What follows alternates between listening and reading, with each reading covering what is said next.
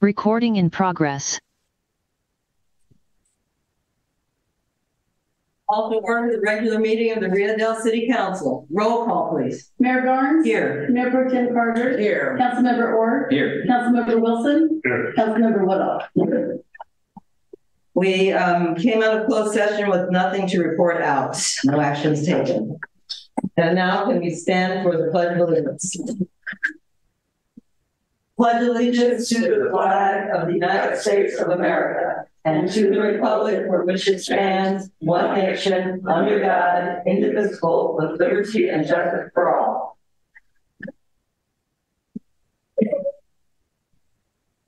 Public presentations. This is the time for persons who wish to address the council and on matters not on this agenda and over which the council has jurisdiction. As such, a dialogue with the council or its staff is not allowed under the Ralph M. Brown Act.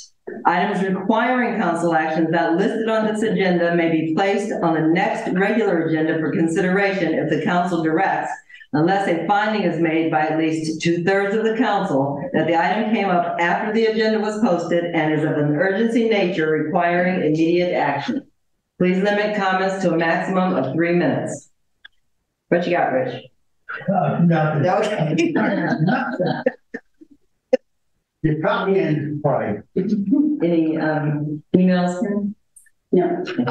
Then we will close public presentations and move to the consent calendar. Is there anyone who would like to remove an item from the consent calendar? No. Okay. Then is there a motion to accept the consent calendar? So moved. We have a motion. Is there a second? Second. We have a motion and a second. We vote. Julie? Oh. Motion carries 5-0. Now we move on to city manager and staff updates, page 23 in our packets. City manager. Thank you, Mayor Barnes, members of the council. So I just want to thank Derek Taylor and Sunshine Kelly for getting the chlorine generator installed. Still a couple little components to put together, like the hot water heater and whatnot. But that was the chlorine generator down the wastewater treatment plant was damaged during the earthquake, and it is just another example of some of the repair work that is ongoing and will continue to be ongoing. Also, you may have noticed that 70 Wildwood Avenue, aka Mingo's, has completed their facade project, and that was also a project in the facade improvement project. So we had 3 total facade improvement projects over the course of the last 2 fiscal years or year and a half. And that will be the final one for round 1. So the next phase for that is to go back through the grant guidelines and come back to the council to see if we want to offer round 2 in a modified form or a different type of system. So the program, certainly we're hoping to get more properties involved, and certainly there were others that never took advantage of the program and did their own enhancements on their own. But we certainly want to look at it, and if there were reasons that people were not able to participate, to see if we can get round 2 to be more applicable for those needs. Staff is continuing to review and monitor plans for cannabis cultivation expansion, both in our business park, the Humboldt Rio Dell Business Park, and the Dinsmore Plateau.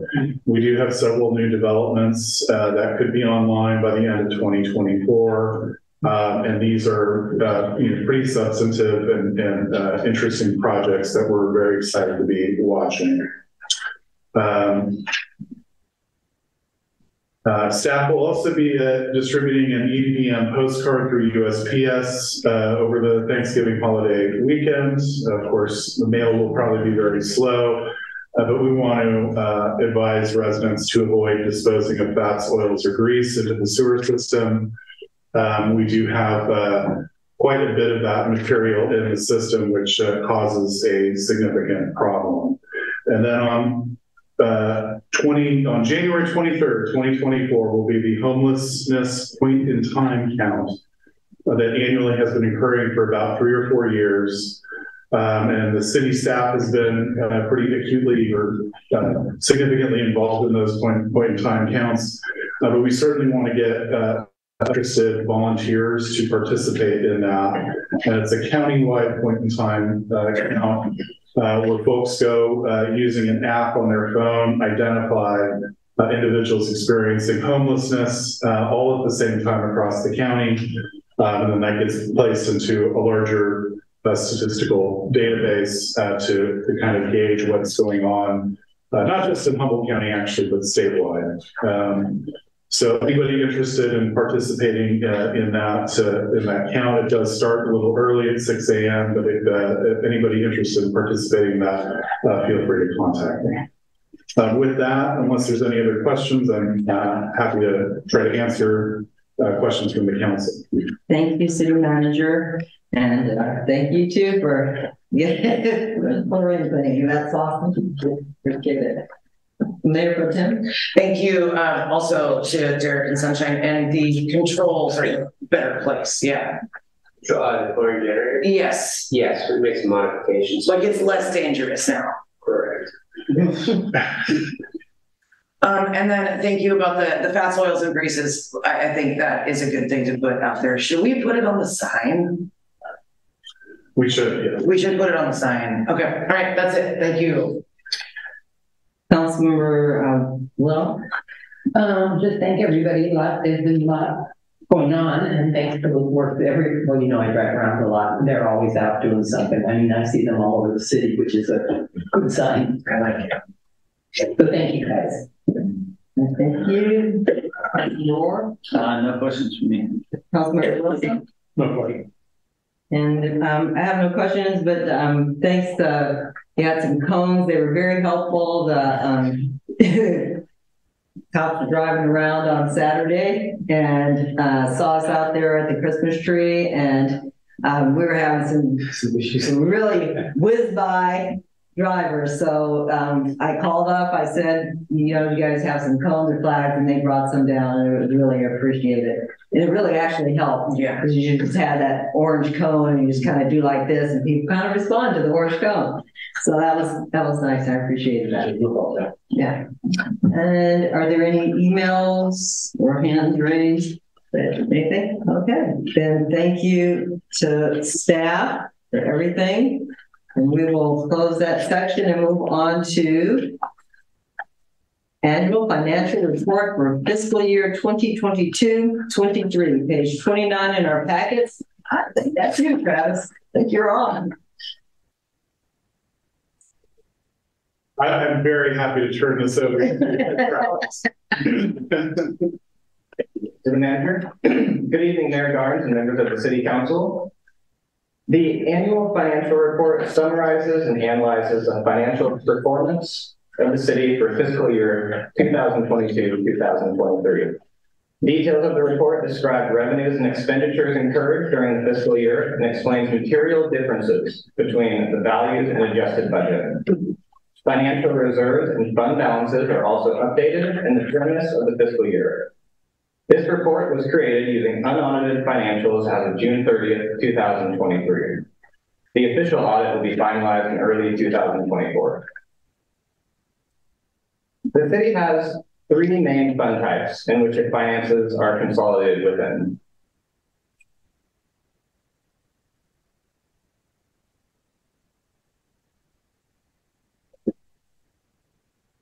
The general fund, enterprise funds consisting of sewer and water, and special revenue funds.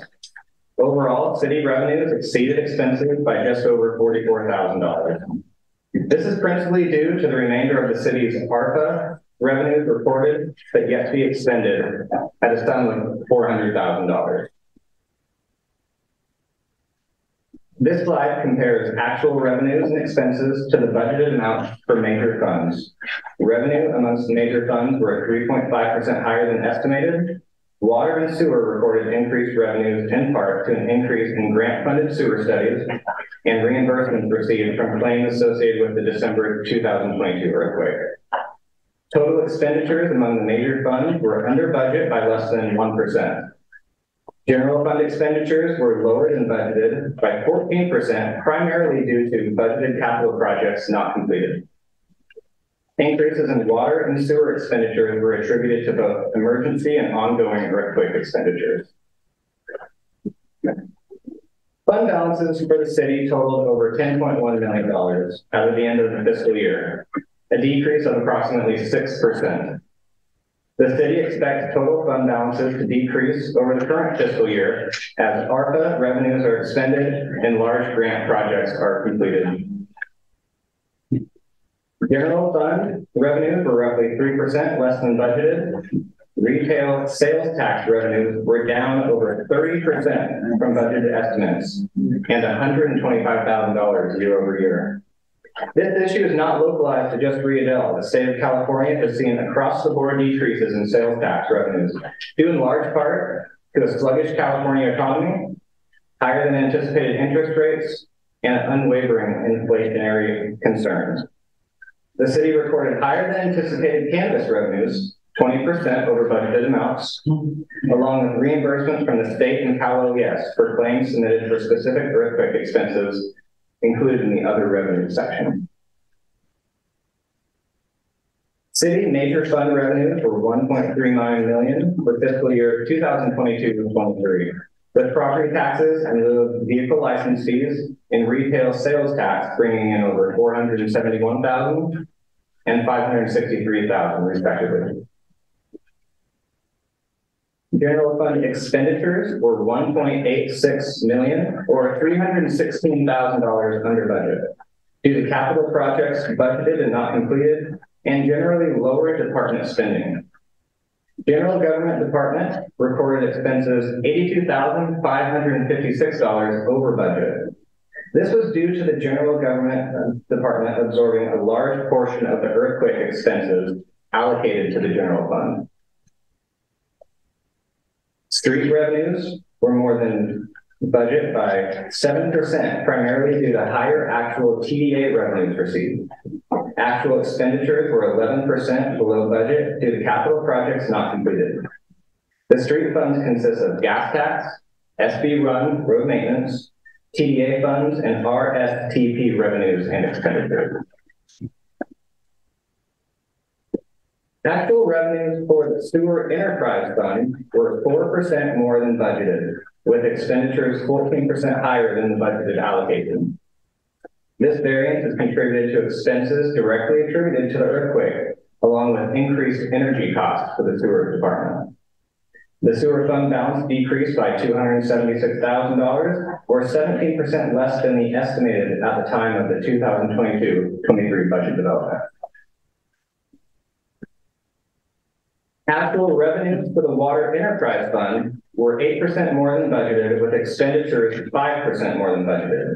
The variance in Water Capital Fund 062 is directly related to emergency earthquake expenditures, while the water operations was mainly lower due to salary savings due to lack of staffing during the first half of the year. Water fund balances decreased by 19% more than estimated at the time of the 2022-23 budget development. Other major funds included in the Special Revenue Fund include the Building Fund, the Supplemental Law Enforcement Services Fund, and the CDBG Fund.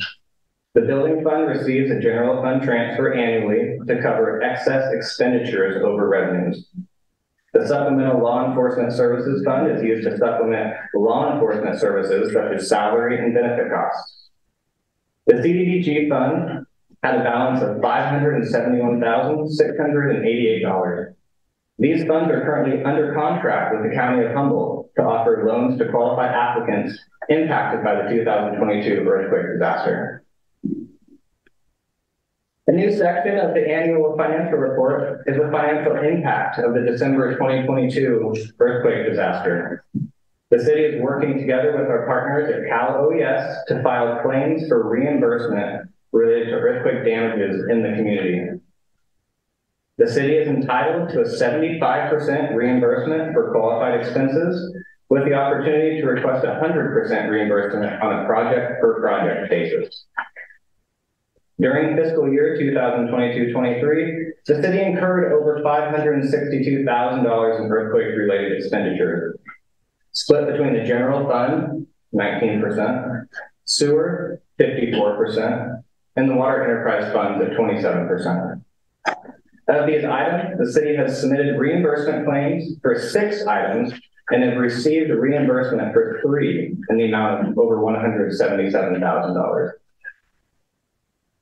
The master earthquake list the master earthquake list of projects has a cost estimate of nearly $36 million. The city's 25% cost share, if no additional reimbursements are granted, will be just under $9 million. I'd like to thank you for your time this evening. I'd be happy to answer any questions that the council may have. Thank you very much, Travis. There's a lot of information there. We'll go to council, Councilmember Wilson. You know, on the sales tax difference where it's down quite a bit, is that due to, I think you said interest is not interest rates, but what is, is that including we have the other major on top of that, the 0.75%. Are we currently receiving that 0.75%? It's still 1% at this point. It will go to 0.75% as of 2024 when the measure is enacted. January? Yeah. This has more so to do with, it was budgeted quite high, and also in addition to just the economic climate of the sales tax revenues lower across the state in general. So Rio Dell is certainly not alone in this predicament. Cities and towns across the state of California are seeing decreases. The state of California itself saw a 30% reduction in their sales tax. And so this is just a factor that has many factors, including inflation, not allowing the spending power of people in the community to spend on goods and for the city to collect those tax revenues. Also, just an increase in inflation, the interest rates, these are all factors that contribute just to lower spending. And so that's a major contributing factor to it. All right, thank you. Thank you, Councilmember Orr. That actually answered my question about it. Thank you, Councilmember Will. On the earthquake impacts, when they're picking up 75 and leaving 25, and we might be able to pick up the 25%. How long can those trickle in? I mean, can we 4 years from now be getting refunds? Or I think so. You know, we try to take care of each list of items one at a time and close them out. So once we complete a project, we'll submit for reimbursement. And once the project's approved by the state, then we'll get that 75% return. okay, so it could take a while. After that, the city manager has been reaching out to Cal OES and the state stakeholders and requesting that additional 100%.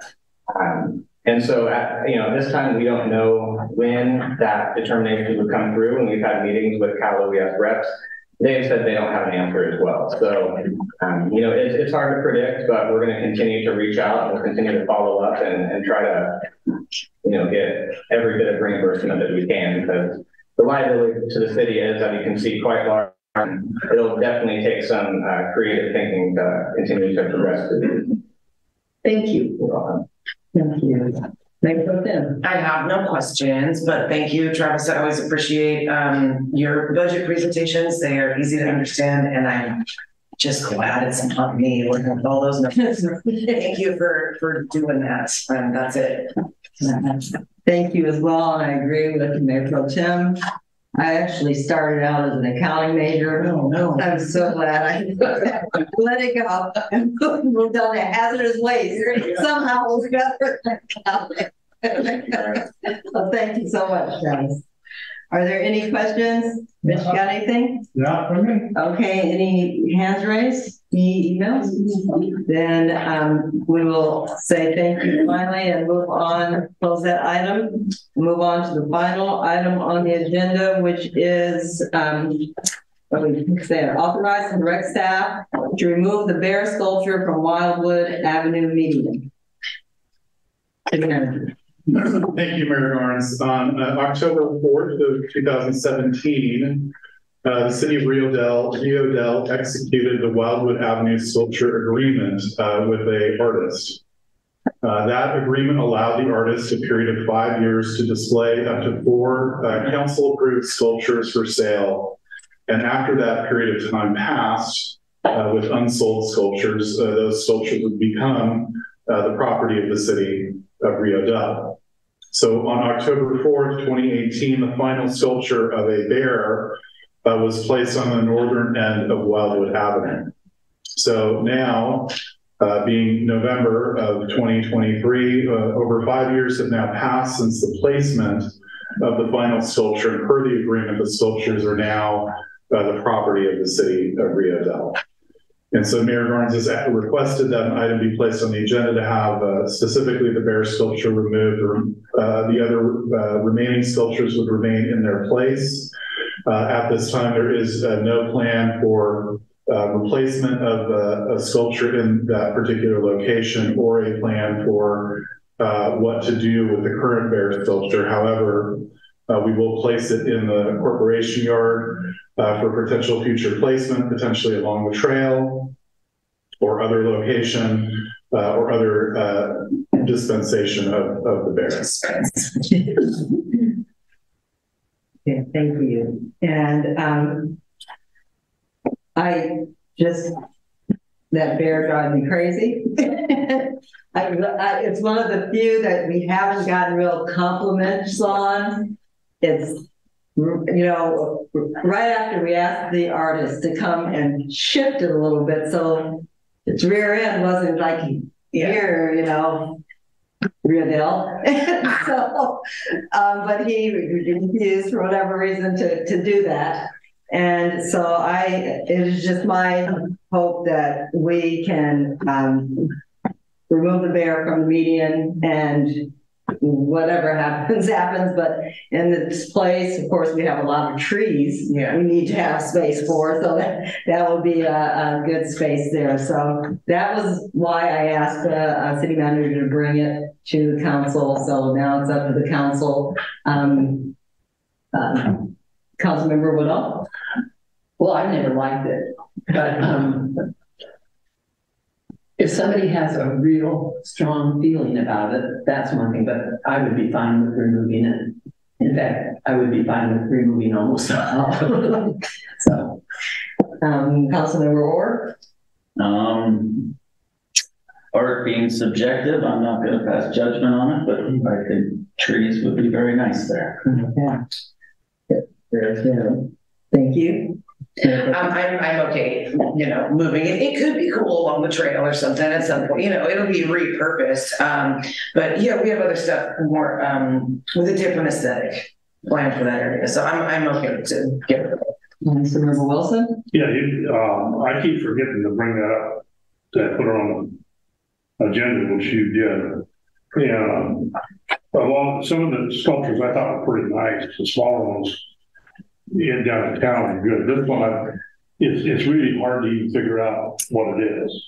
And as far as a place to store it, I know that art is an objective, Mr. Orr says, but my objective would be to store it. There's a lot more of its kind, which would be more fragile is where it belongs. Or it's bear kind. Yeah, it doesn't depict the bear, so I'm perfectly pleased to take it out of there and store it. Okay, thank you very much. Are there you got anything, Rich? What is wrong with it? Instead of what's right. What's wrong with it? Yeah. Well, It looks like a conglomerate of scrap metal. That's, where the other ones you can go by and see that, the hawk, the owl is an owl, the cougars are cougars, the buffalo, you can figure out that he's trying to be he's a buffalo, he's got horns, and but this thing here, because of it just looks like a bunch of scrap metal welded together, and it doesn't. You don't see a bear when you see it. It really looks generic. Pardon It looks kinetic. No, it's pretty static. Yeah. me? Well, I haven't walked up and met, introduced myself. Well, No, I just think it's, I think it's really undiscernible to me. That's, again, it's a subjective thing, but very undiscernible what it even is versus when I look at some of the other cultures, I know what they are. And I think they're quite creative, particularly the buffalo, I think. Pretty creative little character. That's my opinion. anything else? Oh, thank you. Oh, no, dude, fun. That's what you're here for. Maybe you can put it in your front yard. You want it? Yeah, then I'll We can give some. remove it, put it on a pedestal and take a hold on it. Roof, yeah. Any hand raised? Any emails? We did get one more. Okay. Okay, I'll mute it. To the Rio Dell City Council, I don't understand why after the sculpture has been with us for such a long time, you would decide now to have it removed. It has become part of our main drag and a great representation of what was our local wildlife. We were once known for the salmon in our rivers and the bears on the California flag, for goodness sake. I, for one, do not want to see Old Smoky leave us. Please vote to leave our bear friend where he is, greeting people as they enter Rio Dell on this little section of still wild Eel River with its long gone salmon. Thank you for giving me this time, and I hope you all have a great Thanksgiving. That's the only way we received. Very well written. Email. It's a good one. No. Well, we'll just move it closer to the. Exactly. I like the order idea, actually. Yeah. So is there, do we need a motion or do we? Yeah, you just make the staff recommended motion to have Okay, is there a motion to authorize and direct the staff to remove this bear sculpture? I'll make that motion. Is there a second? Second. I have a motion and a second. Motion carries 5-0. And that brings us to council reports. Mayor Pro Tem. Okay, well, it is Christmas time. It's Christmas time. Saturday, December 2nd is our tree lighting. I think it's in the range of, 5 p.m., 5 to 7. That is a truck parade and the tree lighting, and Santa will be there, and it's a really, really good time. And I highly urge people to come on out. The day before that, Friday the 1st, is the Chamber of Commerce meeting at noon. I'll go to that. And there are 5,000 Christmas events happening in the general county, but that's our Rio Dell ones. Saturday, December 2nd, 5 p.m. Thank you. That's The chamber at noon on the 1st. Chamber at noon on December 1st. It's either there or in Nick's office, the archaeology building there. 5 to 7 is And that's for tree lighting. Yeah, so I think the parade will start at 5 and then wait for it to be fully dark to. Right. And look, it is a kids event. It was really, really good last year. It was our first year since Sarah Reback took over that building. And she did a bang up job. The little kids make your own ornaments, kind of a thing. There's always treats and tea, and it's a fun thing. So I'll be there. all right. Be there, be square. Thank you. Councilman Rohr? I have nothing to report. HCOG wasn't able to make it to that, had parent conferences at school. I'm hoping to get to the next one this month if they have. All right. Thank you. Councilmember Wilson? I don't have any, we have HWMA and RCA, but there's nothing to report for them. Okay. Thank you. Councilmember Woodall? Yes, I just want to read this because I never remember all of it to thank people. It was in the Rio Dell Scotia Chamber of Commerce thread. And it said many hands, it's about the lighting of the bridge. And many hands make light work. Deep thanks to the fire department, Chief Shane Wilson and some of his crew took over decorating the bridge today. And to the West Nally family who bring their experience, traffic control license, and signage to professionally manage the traffic on the bridge as the lights are being put up and taken down. The tree was donated by Humboldt Redwood Company and is up on the medium at Wildwood and at the Columbus. Let's see. The tree lighting will be December 2nd from 5 to 7 p.m. at the Wildwood. And I just wanted to thank all those people because it was a pretty impressive project watching them do that. And what you already brought up, I drove up Wildwood on Saturday, and there was Deborah and Nick in the drizzle, and it was not a short project. And I want to thank you guys because that was quite something for two people to do that day. So that was it. Thank you. And have a nice Thanksgiving. Bridge too. Oh, I saw Fred out there. Who is it? Fred Breckenridge. oh, I wondered who the third. Yeah, that was, Yes. that's Breckenridge. Yeah. And he was out on the bridge as well. Okay. He was the one holding the lights. So anyway, I think that's it. Thank you, everybody. Have a really, really wonderful Thanksgiving. See you in a couple of weeks is there a motion to adjourn? So moved. We will see you in a couple of weeks on December 10th at 6 o'clock. Happy Thanksgiving.